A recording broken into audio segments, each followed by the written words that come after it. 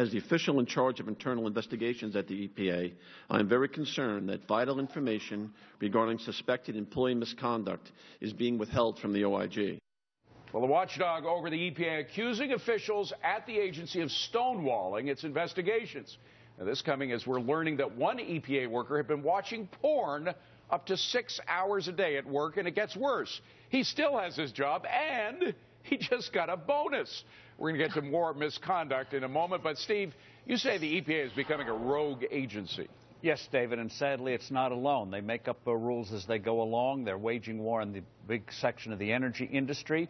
But you see it in other government agencies as well, and it comes from the White House. If you don't like a law, ignore it. No surprise that other agencies are doing the same thing. EPA is hurting energy production in this country, not something we should be doing at this time. And Rick, there is a real pattern of abuse here, is there not? Not necessarily. Look, we've got to keep in mind there's an allegation that's been made. If the allegation turns out to be true, something to be concerned about, to be sure. But this office that this person is suggesting is behaving incorrectly, been around a long time, didn't come along with this administration. Why don't we wait and see what the evidence shows? Let's not be a kangaroo court. Well, Kerry, our job is to investigate. We are not a court. We are the media. Look, excuse me, Rick, I got to say, the Washington Post investigated before all the evidence is in on Watergate. You weren't against that investigation, were you? I'm not. And by the way, if you have evidence, I'm very interested to hear it. The Washington Post went where there is smoke, Kerry, there is very often fire, and it is our job, and I know Rick was in favor of what the Washington Post did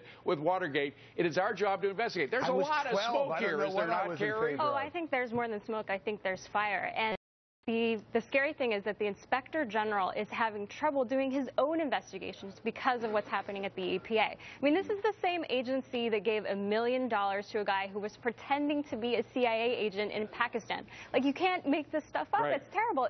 You know, I think one way we could solve all of this is to move the agencies to the communities where they are regulating. So let's move the EPA, for example, to West Virginia. Oh, that's let's not move a bad idea. Well, to Iowa. EMAC, the fact is there are a whole bunch of abuses that apparently went on here, including employees getting paid for a couple of years after they had actually left work at their regular pay schedule. And we should mention, by the way, the Inspector General, it came from the office, all of these charges. The Inspector General here was appointed in 2010 by guess who? President Obama. So you can't accuse him of being a Republican. Well, the Inspector General himself called this a rogue unit that is stymieing his investigation into John Beale, the EPA official who thought he was a secret agent, you know, man, James Bond guy, CIA guy. When he was an EPA official, he blew $900,000 a taxpayer money. The IG is the sheriff, boots on the ground to stop taxpayer abuse, meaning waste, fraud, and abuse. That porn guy, by the way, was watching porn since 2010 for up to 6 hours. So the problem with the whole IG model, though, is they rely for their budgets on the agencies themselves. So they're so dangerous to them because they can be politicized as well. And Sabrina, what's upsetting to me and what's worrisome to me is that they were using a cloak of national security in order to put off the investigators. They're saying, you can't go in here. I'm wondering, what the heck is it they were looking at? That's right. I mean, look, this is just another example of the regulatory state being used as a political pawn, right? And I'm coming at it from being down here in Washington. I'm seeing all of these tourists begin to come to this Capitol to see all the sites. But I think that it sort of puts into sharp relief just how dangerous our regulatory state is, whether we're talking about the IRS or EPA. The fact is this government largesse has serious political ramifications. Well, that's a great point. And John Tamny, the fact is there are 5 agencies or departments who have now had serious problems with their inspector generals. Homeland Security, the Defense Department, here we have EPA, the Commerce Department actually had trouble with their inspector general as well. And again, the IRS, where the administration was attacking Russell George, the IG there, because of what he found. So 5 instances. They're trying to go around these IGs. Well, I think the problem here is the obnoxious conceit that is regulation to begin with. We are asking the people who could not get jobs in certain industries to regulate those who could, and that's why it never works. It's worse than a problem.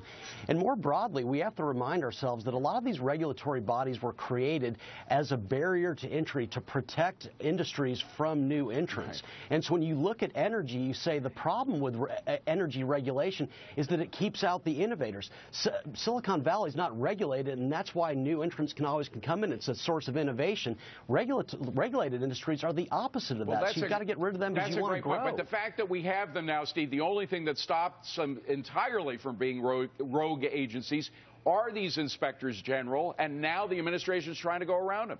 That's right, and that's the whole thing about checks and balances in the government, not talking fiscally, but what our founders wanted. Right. They're fearful of an executive having too much power. You see it here. They're subverting all the checks on their power, making up laws as they go along. If they don't like it, they ignore it. No one's accountable. So we have runaway government. That's not what our founders wanted. I have never seen executive power like this. Thank you very much, gang. Well, drivers, beware. Somebody wants to hit you with a brand new tax when you hit the road.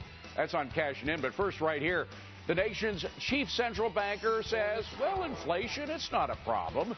But we think it is. And we have proof that it's already taking a big bite out of family budgets. Everything is much more expensive. And my son eats a lot. It's just, ridiculous how much all the prices have gone up. Food just costs too damn much.